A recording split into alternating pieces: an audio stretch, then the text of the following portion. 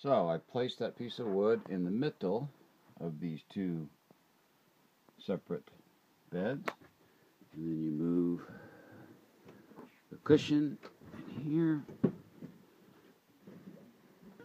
Just trying to put it back together. Sorry about that. And then you have one continuous queen size bed.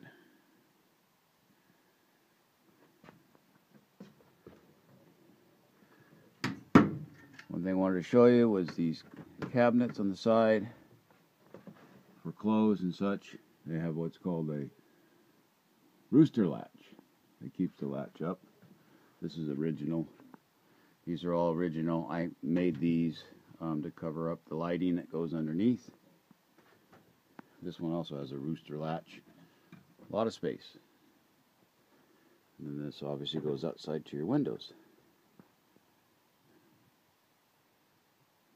I hope that helps.